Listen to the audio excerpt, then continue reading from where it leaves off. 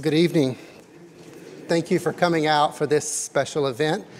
I have two announcements as we begin this evening. First, I want to invite you all to a reception that will be held immediately after the lecture this evening across the quad in the Wynn Center. All are invited to attend. There'll be snacks and sweets and drinks. We'll be selling copies of our lecturer's award-winning book for $10 if you'd like to purchase a copy, and I'm sure he will agree to sign your book if you'd like for him to. And of course, there'll be an opportunity to speak with him in the Wynn Center.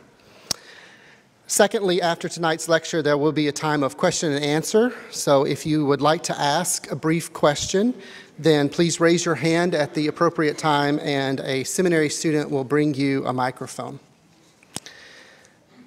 Tonight, we honor Dr. Robert Jones, the founding CEO of the Public Religion Research Institute, for ideas in his 2016 book, The End of White Christian America. Dr. Jones holds a PhD in religion from Emory University, a Master of Divinity from Southwestern Baptist Theological Seminary, and a bachelor's degree in computing science and mathematics from Mississippi College. Before founding PRRI, Dr. Jones worked as a consultant and senior research fellow at several think tanks in Washington, D.C., and he also was an assistant professor of religious studies at Missouri State University. In this book, Dr. Jones documents the rise and fall of the cultural and political influence of white Christian America over the course of the 20th and 21st centuries. In the first chapter, Jones defines white Christian America as white Protestants, bringing together, combining more progressive mainline and more conservative evangelical groups. And he notes that the heyday of white Christian America was in the 1950s when, quote, June Cleaver was its mother, Andy Griffith was its sheriff, Norman Rockwell was its artist, and Billy Graham and Norman Vincent Peale was its ministers. In another chapter, Dr. Jones provides the vital signs of white Christian America using research from PRRI, his institute. I'll give you two examples. First, white Christian Americans as a proportion of the overall electorate dropped from 73% of the electorate in 1992 to 57% of the electorate 20 years later in 2012. Another example of the vital signs of white Christian America. In 2010, the U.S. Supreme Court had no Protestant judges for the first time in history. The book generated significant discussion among all three of the Grawemeyer selection committees, especially concerning how Dr. Jones' thesis fits with the 2016 presidential election results. The book was written in a pre-Trump presidency world, but the book addresses Trumpism indirectly through the last chapter on stages of grief among descendants of white Christian America. The paperback version of the book now includes an afterword that was written after the elections, where Jones argues that the election of Trump does not represent the resurrection of white Christian America, but its death rattle. This is truly a book worthy of the Grawemeyer Award, and we are delighted to have its author with us tonight. His lecture this evening is entitled, Why Religion is at the Heart of America's Identity Crisis. Dr. Jones, will you come forward now for the presentation?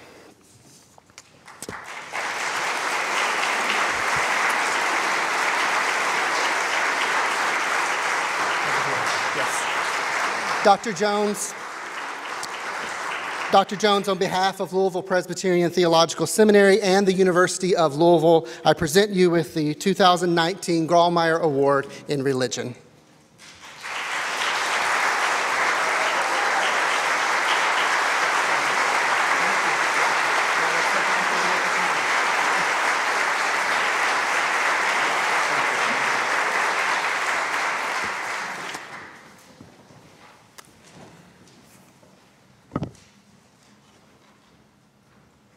Thank you, President Pollard and Professor Mayfield. And for all the Grawemeyer committee, I'm deeply, deeply honored to be receiving this award. If you look on the list of previous recipients, it's such an amazing list of people who I admire, who are my mentors, people whose work I've depended on. And it's just such a great honor to be here and stand in that great line of succession. I'd like to start with a reading from the beginning of the book. I began the book with a little bit of a tongue-in-cheek obituary to white Christian America, but I thought I would kind of start there to give you a sense of how I'm thinking about the term white Christian America, and then I'll spend some time unpacking this and kind of bringing it into our present day as much as I can. But first, a reading from the obituary. After a long life spanning nearly 240 years, white Christian America, a prominent cultural force in the nation's history, has died. White Christian America first began to exhibit troubling symptoms in the 1960s when white mainline Protestants denominations began to shrink, but showed signs of rallying with the rise of the Christian right in the 1980s. Following the 2004 presidential election, however, it became clear that white Christian America's powers were failing.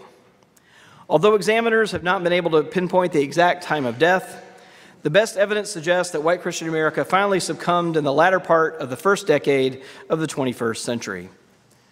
The cause of death was determined to be a combination of environmental and internal factors. Complications stemming from major demographic changes in the country, along with religious disaffiliation, as many younger Americans and its own members begin to doubt white Christian America's continued relevance in a shifting cultural environment. Among white Christian America's many notable achievements was its service to the nation as a cultural touchstone during most of its life. It provided a shared aesthetic, a historical framework, and a moral vocabulary.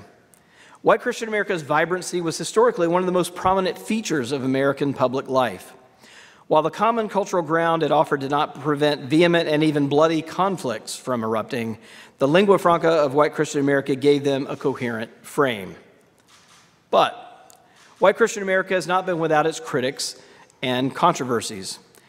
Its reputation was especially marred by its general accommodation to and participation in the institution of slavery up until the Civil War.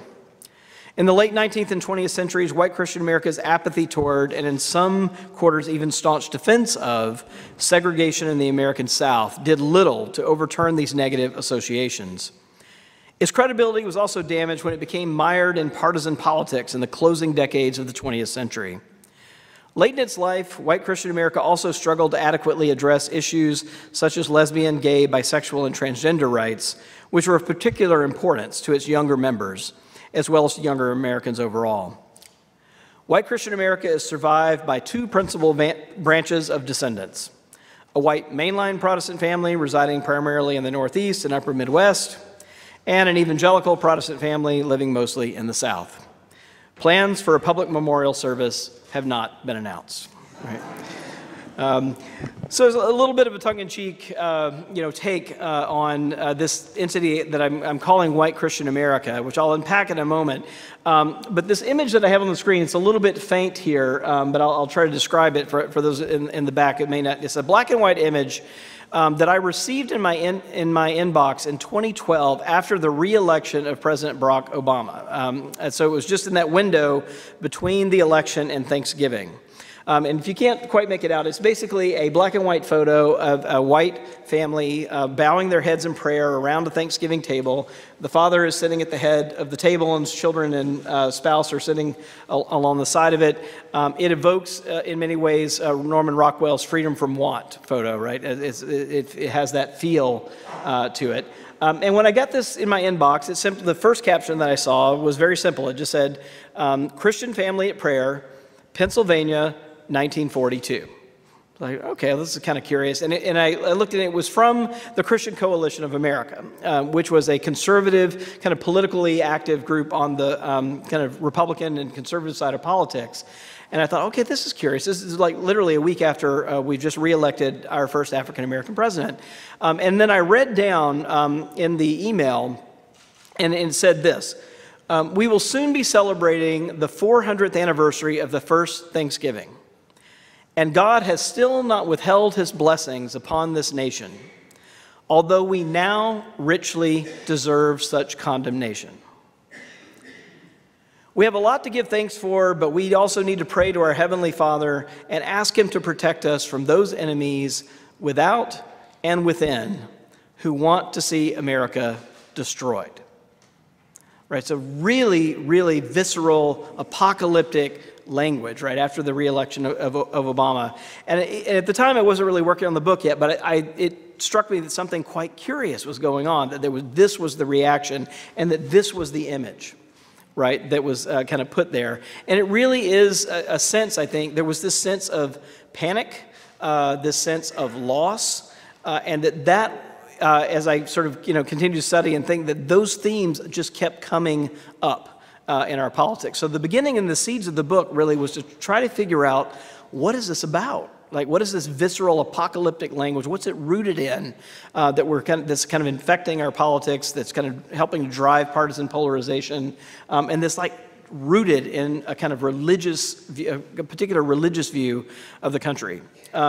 So I'll try to unpack this a little more. So I use this term white Christian America. Before I go very much further, I want to make sure everyone understands what I mean by that. I really am using it as a metaphor. So I'm certainly not using it to say that this is the end of white Christian churches or denominations. You can pretty much go to any city block in America and walk 2 blocks and you would falsify that sort of a thesis. I'm certainly not saying it's the end of all white Christians in the country. There's enough people probably on the first row to falsify that thesis. But what I really am talking about is using it as a metaphor for this power structure and this cultural force that has really been with us from the very beginning of the country forward. It really was it's both a cultural and political edifice. It was built primarily by white Protestant Christians, and it just set the tone for most everything in the country. And to kind of go back to the Protestant thing, we have this term for it, right? WASP, white Anglo-Saxon Protestant, right? Presbyterians, you're right there, right? In the kind of waspy thing, like that's you. That was the sort of term for this kind of world. And it's important to remember that in its beginning, it really was a Protestant cultural power that we're talking about. So it doesn't take that much or that much difficulty to remember back, even as late as the 1960s and 70s, if you were going to join your average country club, in the country, there were certain kinds of requirements. Not everyone could join the local country club, right? And chances are, in most of those places, they were really not only white, they were Protestant institutions. So if you were Jewish, not going to happen. If you were Catholic, probably not going to happen. So it wasn't just African Americans and Latinos, but it was very much designed to kind of protect a white kind of Protestant cultural power. So it's that world that I'm really talking about. So I'm going to talk about that world and then also the larger group of white Christians when you put them all together. That is white Catholics, white Protestants, both evangelical and mainline and non-denominational churches and all of that. Because even if you put that world together, we're finding that we've moved, and this is kind of the basic thesis of the book and pointing to the changes in the country. We've gone from a country that demographically speaking was majority white and Christian just 10 years ago to one that is no longer majority white and Christian today. And it's that milestone and the reactions to that I'm going to try to unpack tonight. One way of thinking about this, so I'm from the South. I grew up, my parents are both from Bibb County, Georgia. Both of them grew up in Macon. I was born in Atlanta, grew up in Mississippi. And one of the things that I remember early on as a childhood going to a family funeral was that there was this open casket tradition, right? That was quite shocking to me as a kid the first time that I saw it. And I remember asking my parents, like that's kind of weird. Like, what's going on, right? There's this kind of body and like, really? Like, I don't know. And I remember my mother, the line was, well, look, it's sometimes hard to find closure if you don't see the body. Right? And it's hard to kind of come to terms with the passing of someone who seems so full of life and so much a part of your life unless you can see the body. One way of thinking about the book, and I think in what I'm sort of up to with the data, is laying out the body of white Christian America, right? So you can see it, you can touch it. What's the point of it? I think the point of it is that unless you get sort of, through a grieving process and into something like acceptance, you sort of get stuck, right? In your emotional development, it creates other problems in your life. And I think that there's a real sense in which the nation has to kind of come to terms with the passing of this important figure in its life. For some, it brought a lot of great things. For others, it brought a lot of grief.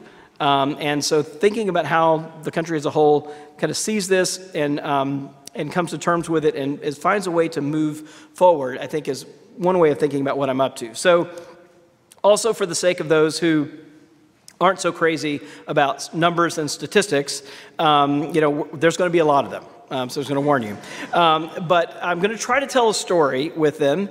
And one thing, especially with the screen being a little bit dim, don't worry too much about not being able to see the numbers. It's really the patterns that I'm going to point to, and I'm going to describe them, because I think about the last third of the room is probably not, it's going to be hard to even make out the patterns given the light pattern here. But I'll describe them, and it really is the overall patterns that are a most important thing here. And so if there's some of you who are like math geeks like me and are all excited about the numbers, for those who are looking for the exits, just think about these as maybe vital signs, right? Is another way to think. We'll stay with the medical metaphor here and think about these as vital signs of white Christian America and where it's been and where we are today. So if I could only show one chart, it might be this one. Now, there's no numbers up there yet, so I'm going to put them up there. But I'm going to show two things. One of them is the percentage of white Christians as a proportion of the population over time. This doesn't go back that far. It just goes back to 2004 to today. And then the second line I'm going to put up is the support for same-sex marriage in the country as kind of a cultural bellwether issue, as one way of seeing the change here. So here's the first one. So that's the proportion of white Christians in the country. So that's everyone: Protestant, Catholic, non-denominational, Orthodox, anyone who self-identifies as white, non-Hispanic, and Christian. And if you go back to 2004, it's about 6 in 10. It's 59% of those. And if you bring it up, and I've kind of blocked in that gray mark is President Obama's time in office, not because there's anything causal there, but just as a kind of framework of seeing that these things happen. I think it's not insignificant that these changes occur during the tenure of our first African-American president, right? So we have this kind of symbolic figure as president that is kind of representing change and a new face of the country. At the same time, we have these demographic changes going on. So if we go to 2008 even, the country's still 54% white and Christian when Obama's first running for office. By the time we get to the Trump-Clinton election, that number has dropped to 43. Right, so it's 11 percentage points between 2008 and 2016. In the last 2 years, as we've kept tracing this out, it's dropped from 43 to 41. It's essentially 1.3 percentage points a year over the last decade that the percentage of white Christians has dropped in the country. Now, that's super fast for demographic shift in the country. These are usually glacial changes, but this is very, very fast. The other piece I'll put up here, this is support for same-sex marriage over the same time period. So if you kind of go use Barack Obama's first election, 2008, as a kind of benchmark here, only about 4 in 10 Americans supported same-sex marriage in 2008. Barack Obama himself, you may recall, did not support same-sex marriage in 2008. That came much later. By the time you get, again, to the 2016 election, that number has completely flipped on its head. It's gone from 4 in 10 supporting to only 4 in 10 against, and 6 in 10 supporting. And you can see the number keeps going up, right? So our latest numbers at the end of 2018 were 64% support for same-sex marriage, and among young people, it's north of 80% among Americans under the age of 30. All right, so near consensus issue. Now, just as one way of kind of just pausing here for a moment before I break down a little bit more of the trends and stuff, if you're a conservative, white, evangelical Protestant, like this is a head-spinning amount of change, right? Because that group has been sort of basically all in opposing gay rights as an issue at the top of the agenda for decades. And it's a group that had been used to being, right, the moral majority, right? Part of are having the sense that they were represented by the kind of center of American public life. So finding themselves demographically decentered and on the margins and no longer the majority. And then on this issue, this kind of bellwether issue, they were all in opposing losing not only in the court of public opinion, but also at the U.S. Supreme Court in 2015. Right, so that's a lot of things going on. Our first African-American president, it's a lot in the mix. And I want to just kind of pause there to kind of say, if we're wondering why there's a lot of anxiety, fear, anger in our politics, this is a volatile mix of things happening all at once. So let me kind of unpack this a little more. So this is a pie chart with the kind of the big groups of American religious groups. I'll again unpack it. The kind of smaller, or the wedge here on the right, is the number of white Christians in the country, just over 4 in 10. It's the same number from before, but I thought I'd give you the bigger picture here. About a quarter of Americans, that's the green wedge on the bottom, that's non-white Christians. So that's mostly Latino and African American Christians in that box. The smaller orange wedge there that's at 6% is all non-Christian religions. So that's all Muslims, all Jews, all Hindus, Jains, Sikhs, every group that's not religious but not Christian is in that 6% box. And then the bigger wedge over here on the corner, 25%, a quarter of Americans today claim no religious affiliation at all. Now that number, just to kind of give you some perspective on that, has gotten, it's essentially quintupled since the 1990s. So when we do public opinion surveys in the 1990s, only about 5 or 6% of Americans claim no religious affiliation at all. That number, and again, so it's 25% today. And the general picture in the American religious landscape is this: white Christian groups shrinking, African American groups staying about the same, Latino Christian groups growing, and this wedge of the religiously unaffiliated growing as well. So that's the basic dynamics in the landscape. So one thing I want to kind of put up here is, I'm going to back up, this chart that may help you understand generational changes and how, this is also another way of seeing just how fast these changes have come. So this chart is going to be young people on the top. You can think about it as kind of an archaeological dig down through generational strata, right?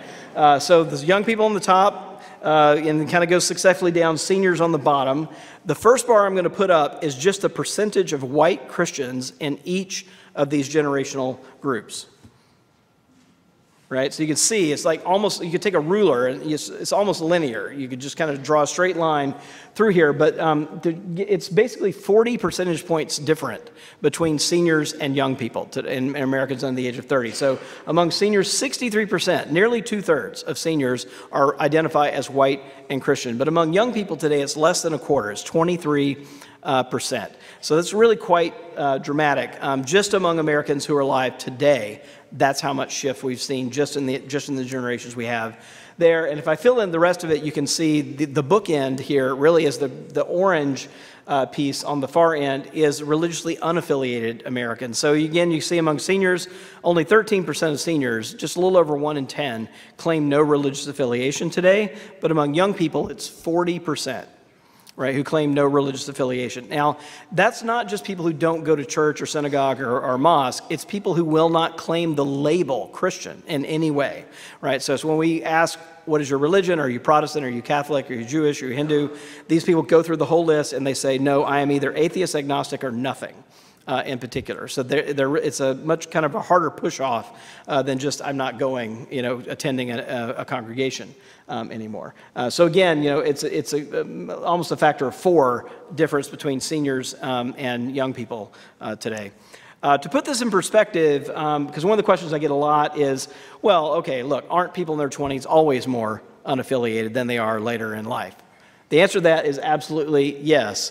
But what I've done here is I've put a snapshot up of what each generational cohort looked like at different points in time. So I can compare people who were in their 20s in 1986, people who were in their 20s in 1996, people who were in their 20s in 2006, and people in their 20s in 2016. So it's basically 10-year snapshots. And what you can see is that in 1986, even among people in their 20s, only 1 in 10 were religiously unaffiliated. Right, so the number we have today is 4 times that of even people in their 20s from 1986. Right, so it's genuinely something new. This is not just something every generation has done. This generation is actually doing something new and orienting toward religion in a much different way than we've really ever seen as long as we've been tracking this kind of data. The other thing to say is that this decline among white Christians in particular is not confined to one Christian subgroup. So it's not confined to the white mainline Protestants, which is where kind of Presbyterians and Episcopalians fit in. It's not confined to white Catholics. And it's not even confined, and it also now includes white evangelical Protestants. So I think the kind of conventional wisdom has been that white evangelicals are growing and vibrant while everybody else is in decline. And there was some truth to that about 10 years ago. But in the last 10 years, interestingly enough, white evangelical Protestants have actually been shrinking at a rate higher than white mainline Protestants over the last decade. So there's been a kind of a second wave of white Christian decline that's really so this is the curve for white evangelical Protestants as a proportion of the population, 2006 to 2017. So it goes from 23% of the population in 2006 down to 15% of the population today.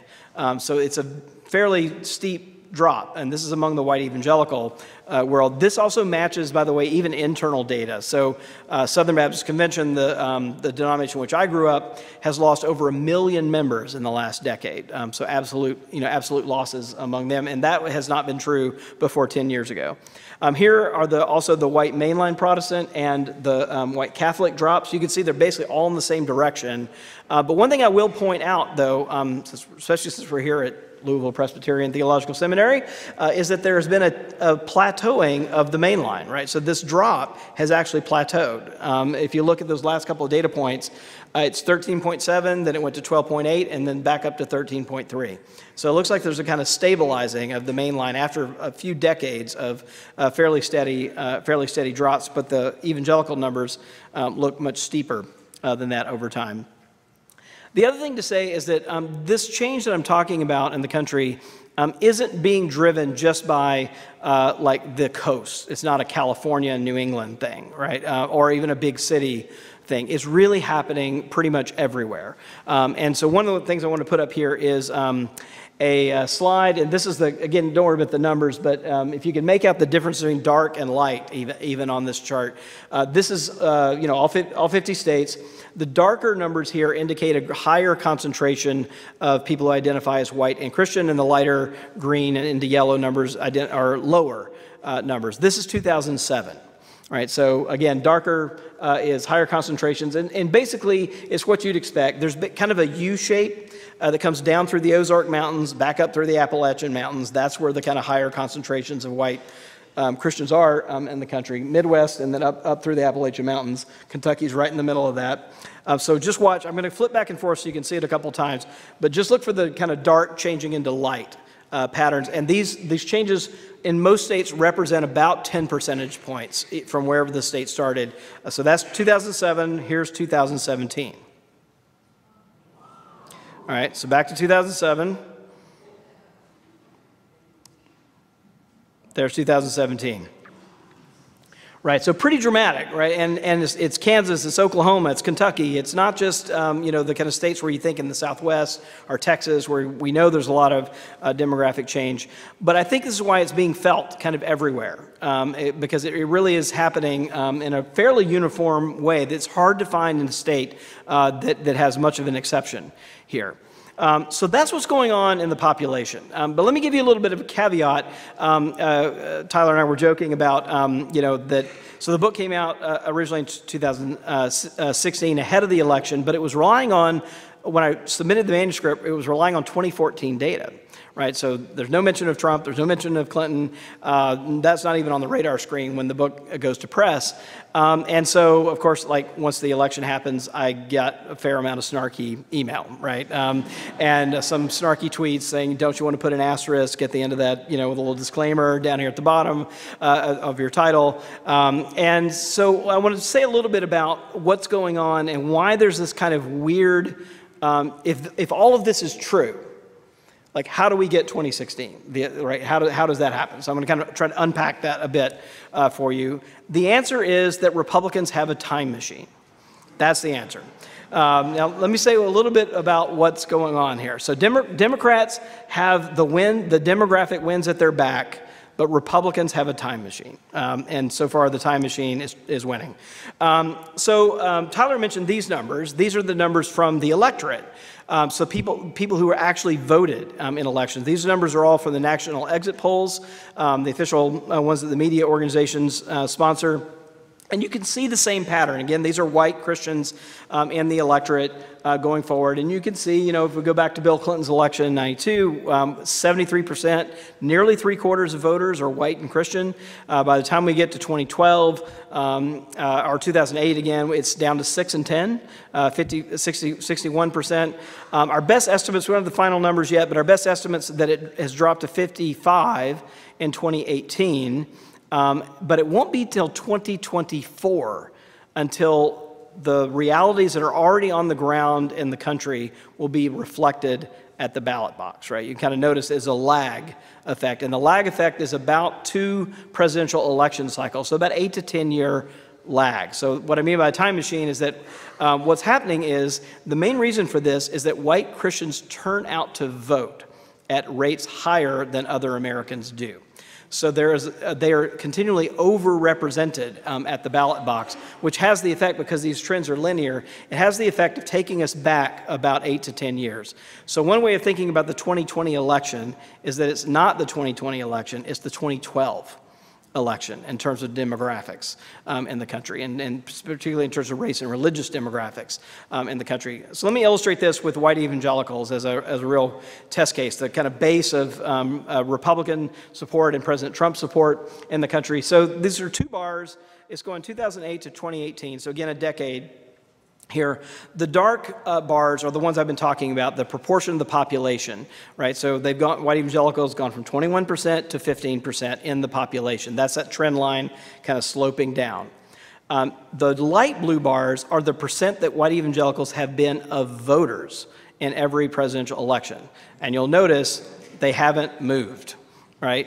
In 2008, the delta between the percentage that white evangelicals were in the population was 5 percentage points. So they're 21% of the population, 26% of voters. They were 5 percentage points overrepresented at the ballot box. In the midterm elections in 2018, they were 15% of the population and still 26% of voters. So 11 percentage points overrepresented at the ballot box. So one of the ways that this kind of illusion is still with us is that the ballot box, again, looks very different than the population as a whole.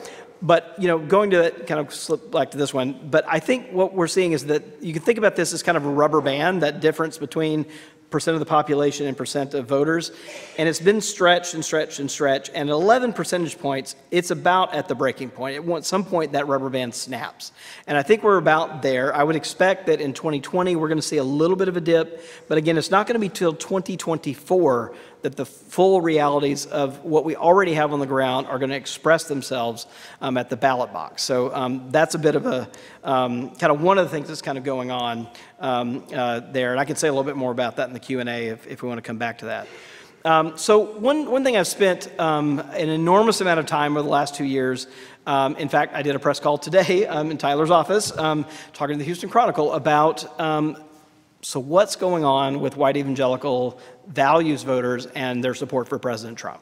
Like, how do we understand that? Like, what's happening?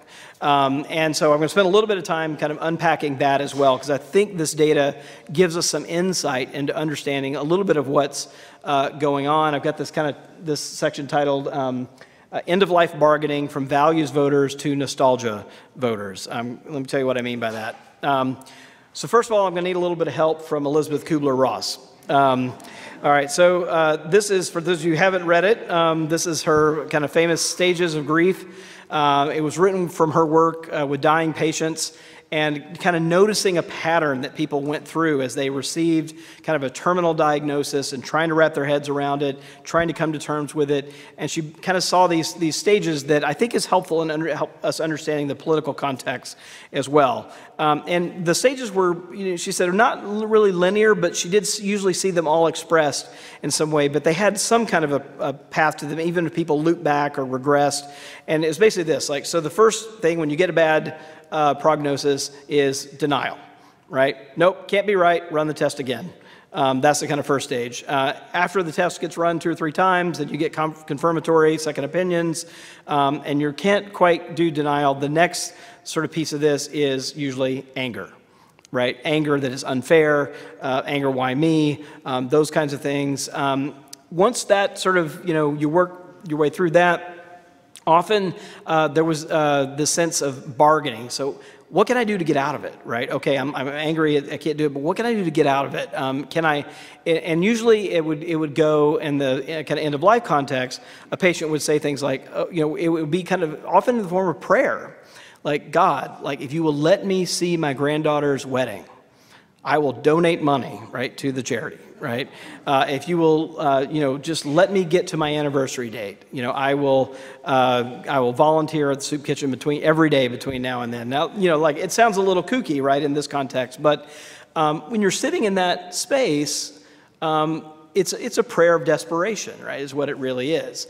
She described that, and then once you've realized, okay, that's probably not going to happen, you can't really bargain your way out of it, there's some kind of depression and then into acceptance. So that's the kind of main flow of it. I think it's helpful for maybe us to think about one way of understanding white evangelicals and the deal they brokered with Trump is to think about them being somewhere between anger and bargaining. On this issue, right? And so I think denial is done because even the Southern Baptist Convention itself is self-reporting like losses of 1 million members over the last 10 years. Like that's new and it's news and there's not a lot of denial, but there is a kind of anger and it comes from a sense of entitlement, loss of power, like those kinds of things, used to being the center of the country and all of a sudden finding yourself displaced. And then, I think the easiest way to understand this relationship with President Trump it's a kind of grand bargain made in desperate circumstances. And you could hear even President Trump picking up on this at the end of the campaign trail when he was speaking to religious audiences, and they were almost always white evangelical religious audiences. You would hear him saying things like, look, folks, he would like lean in, I'm your last chance. Like if you don't vote for me, you're not going to see another Republican like me, anytime soon. And he would very quickly tie it to immigration. And, there are hordes of people going to pour over the borders, are going to get registered to vote. You're going to be outnumbered. So it's either me or a very different future. And that was the appeal. And I think in many ways that appeal, with the kind of make America great again, it was that last word, again, a kind of restorationist approach that was the real appeal. So let me throw some data behind it so you don't think I'm just making this up. First of all, I would say that it has been remarkable. We've been tracing white evangelical Protestant support for Donald Trump as like a favorability measure since before the election. So from 2015 all the way up to the end of last year, this curve I'm about to show you. So this is all Americans. Support for Donald Trump. It never breaks 43 percentage points as long as we've been tracking it from 2015 to today. Like his ceiling has been 43. Here are white evangelical Protestants, right? And you'll look, it looks like basically before he gets the nomination, his favorability never goes above 50% among white evangelicals. But once he gets the nomination, it jumps to 61. By the time of the election, it's at 68. And by the inauguration, it's at 74, right? So that's very quick ascendancy. And since the inauguration, it has never dipped below 65, right? It's been as high as 77 and as low as 65. It's somewhere in that band all the way out through, every piece of news that's come out, every scandal, all of that, all the way out through somewhere in the basically two-thirds support for President Trump. So it's been very, very steady. One other piece of information here is that we asked about, it really comes down to this question of what does a values voter mean, right, in this context? And we asked a question in 2011 that I think gives some light on this. What we asked is it's essentially a question about candidates' character. And the question said, do you agree or disagree that a candidate or an elected official who commits an immoral act in their private life can still behave ethically and perform their duties in their public life? So we asked this in 2011. In 2011, only 30% of white evangelicals agreed that this was possible. Now that's about what you'd expect from a kind of self-described values voter constituency. We asked this question again in 2016, just ahead of the election, with Trump at the top of the ticket. The number went from 30 to 72%, right, of people saying that you could still do this, commit an immoral act in your private life, essentially build a wall, right, between your private life and your public life. Here, and evangelicals are sort of bought that. But this is, I think, something to take. I mean, it was a kind of shocking finding. It was one that, like, I actually sent the research team back and said, yeah, this can't be right. Like, run that again. And we kind of, really had to kick the tire, and sure enough, it's right.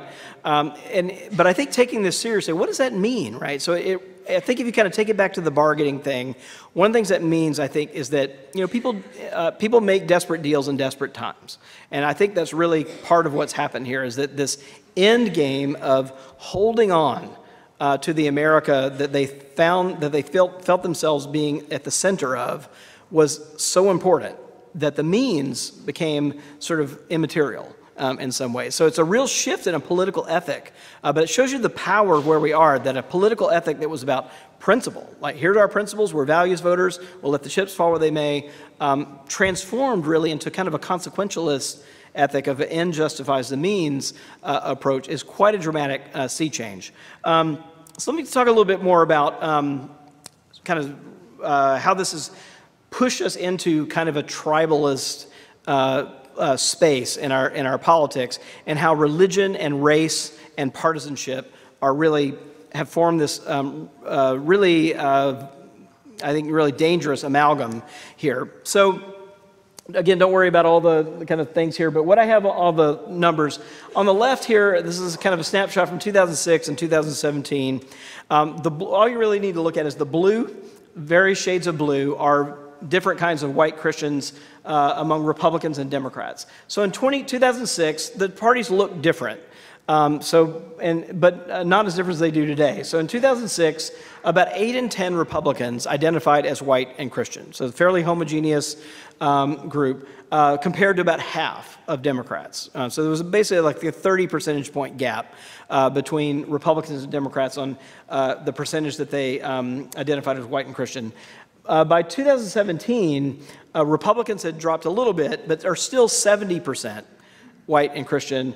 Democrats are now only about 3 in 10 white and Christian. So you've got this kind of increasing racial and religious gap between the two political parties. And Democrats are sort of like, almost a quarter of Democrats today are more than a quarter, 27%, are religiously unaffiliated groups. And among Republicans, it's only 12%. Are religiously unaffiliated. So you basically have this kind of increasing move toward Republicans increasingly becoming a white Christian kind of homogeneous party, with Democrats kind of becoming the party of kind of everybody else. And it's, I think, with that distance getting bigger, things like compromise become much harder, right? If we have my tribe and your tribe, and it's wrapped up with race and religion and not just party, that becomes a difficult thing. This slide, if you can see at the back, is called Guess Who's Coming to Dinner? We asked people, this is one of the more interesting and fun questions to ask. This was a survey from just last month. How unhappy they would be if their son or their daughter married someone who is fill in the blank. Right? So here's who we filled in the blank with. Someone who identifies as transgender, someone who is the same gender as your son or daughter, someone who is a supporter of the Democratic Party, someone who belongs to a different religious group, someone who is a different race or ethnicity, or someone who is a supporter of the Republican Party. So I'll give you the partisan ones first. If you asked Republicans how unhappy they would be, 35% of them say they would be someone or very unhappy if their son or daughter married a Democrat. Democrats, 45%, said they would be somewhat or very unhappy if their son or daughter married a Republican, right? The other way around. So, but to put this in perspective, we asked this question because there was a great study at Stanford that asked this question in 1960. The answer for both political parties in 1960 was 5. Who said they would be someone or very unhappy if their son or daughter married somebody of the opposite political party. So we've come a long way, right, from those days where we are literally like taking our partisanship to bed with us at night as a kind of integral part of identity today. The other thing here, I won't go through all of these, but if you ask the question, who are Democrats versus Republicans most afraid of their son or daughter marrying, the answer for Republicans is they're most worried about their son or daughter marrying someone who identifies as transgender, 70%. The answer for Democrats is Republicans. All right?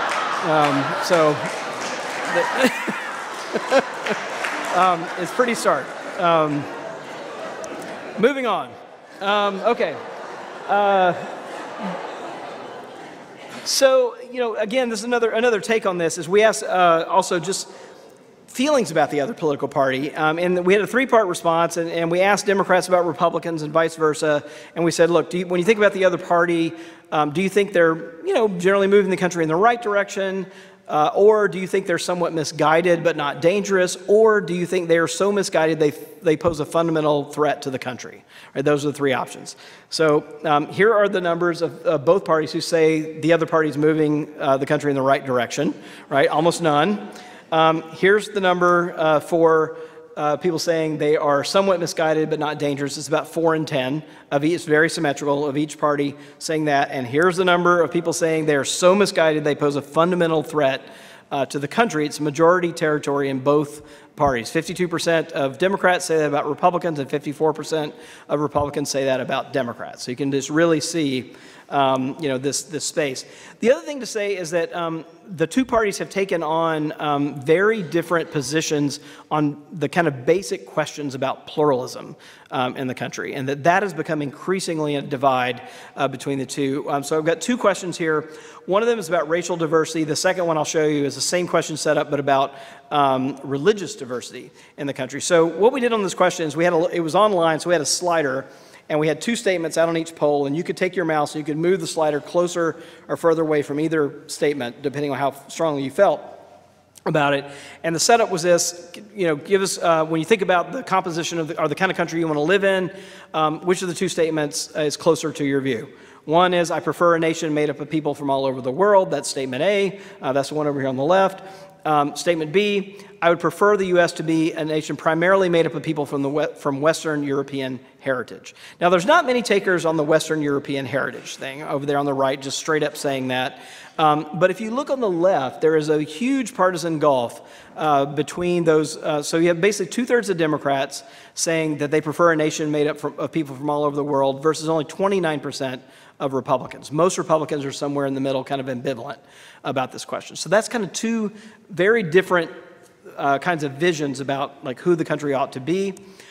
You see a very similar thing on religious divides here. It's a little less pronounced, but you have more Republicans willing to sort of take statement B. So these read, statement A, I prefer to live in a nation made up of people belonging to a wide variety of religions. Statement B, I prefer to live in a nation primarily made up of people who follow the Christian faith. So the one on the right is the Christian faith. 40% of Republicans are over there. About 45% of Republicans are in the middle. But on the religious diversity side, again, you got a majority of Democrats, 54%, but only 12% of Republicans over there on the side of people belong to a wide variety of religions. One more on the partisan polarization, and then I will, actually two more on this, and I'll kind of move toward landing the plane. We'll get to some questions. So this question turned out to be one of the most predictive questions. We asked this first in a 2016 survey right ahead of the election. We do a survey every year with Brookings, with the Brookings Institution, and in election years we do it mostly on the election. So we did this with Brookings, and we were sitting around a table trying to figure out like what questions should we put on the questionnaire this year, and usually we try to do it around issues, what issues are causing the most debate, and we were kind of stumped around the 2016 election because it just didn't seem like it was about issues at the end of the day. And so we finally landed on we did ask some issue questions, but we also asked this question. And it reads, since the 1950s, do you think American culture and way of life has mostly changed for the better, or has it mostly changed for the worse? So it turns out that this question divides the country right down the middle. So there are, so here, that number in the middle is kind of the divided all Americans, and I'm sure you can't read the groups. So these are not mutually exclusive groups, but let me give you the flavor of this. These are the groups on the left-hand side who say American culture, way of life has mostly changed for the better.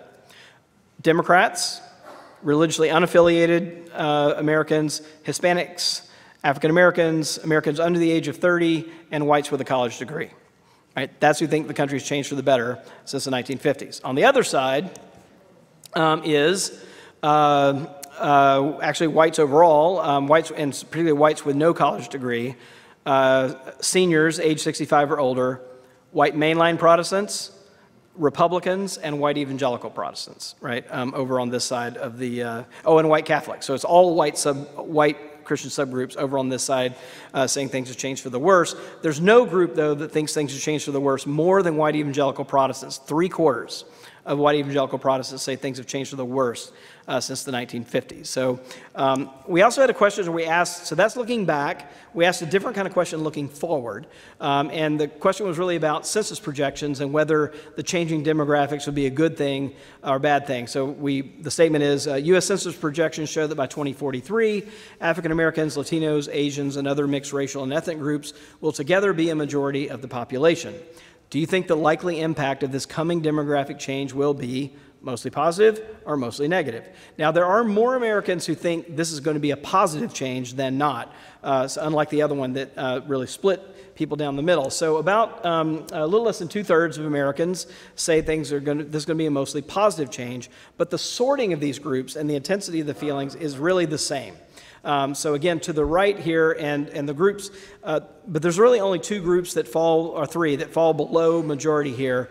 They are whites without a college degree, Republicans, and white evangelical Protestants, right, who say these will be mostly a change for the worse out there on the far side. So whether you're looking back or you're looking forward, this sense of things changing and changing not in a direction we want is part of, I think, this my dubbing folks nostalgia voters, right? That one of the things we've seen in the last election cycle was this group really got converted from being again, values voters to being more like nostalgia voters, looking back and trying to preserve an America that they feel like is slipping away.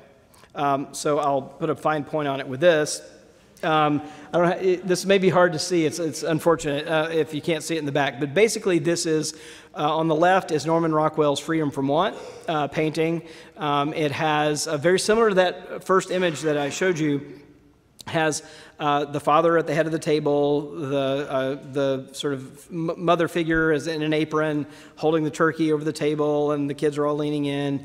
There's an artist that was just a write-up named Hank Willis Thomas, and a photographer named Emily Schuster, who have been recreating Norman Rockwell's Four Freedoms series with a diverse America subbed in for the mostly white subjects in the original set of paintings. So this is Freedom from Want. It has a number, it looks like mostly a Latino family in the thing, and it's also gender reversed, right? It's the man with the robe on and the turkey instead of the woman. There's an African American figure on the right-hand side as well, and it's a really different table scene here. And, you know, it's worth kind of noting that, like, this was those paintings that came out, they came out in the 40s. So it was in the middle of the war. It was really about patriotism and helping people feel good about America and who we were. But it was a very idyllic and a very white, sense of who we were. And it's important to remember, like when Norman Rockwell's Freedom from Want was made, it's important. We also had Japanese Americans being imprisoned and war camps at the same time, right? So this idyllic vision was never, this is pre-Brown v. Board of Education. It's Jim Crow South, like that's all going on too. But there was this image, and I think part of the challenge, I think, is letting go of that mythology, right, and moving, I think, toward welcoming a more diverse set of an image and thinking about just who we are as the country. So I'm going to close with a passage toward the end of the book that kind of gets to, I think, this shift in the country and kind of what the challenges are before us. Then we'll take some questions. As alluring as turning back the clock may seem to white Christian America's loyalists, efforts to resurrect the dead are futile at best, and at worst, disrespectful to its memory. Like Mary Shelley's Frankenstein, resurrection by human power rather than divine spirit always produces a monstrosity. If resurrection is not possible, Both white evangelicals and white mainline Protestants, each still representing sizable constituencies in the country, will need to choose between sectarian retreat and a new kind of engagement. It seems highly unlikely that the descendants of white Christian America, having seen themselves at the American center for so long, will find a self-imposed marginal social presence palatable.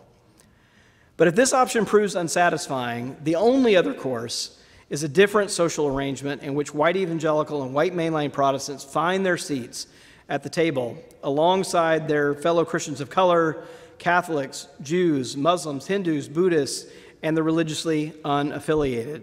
And this time, they will be guests rather than hosts. There.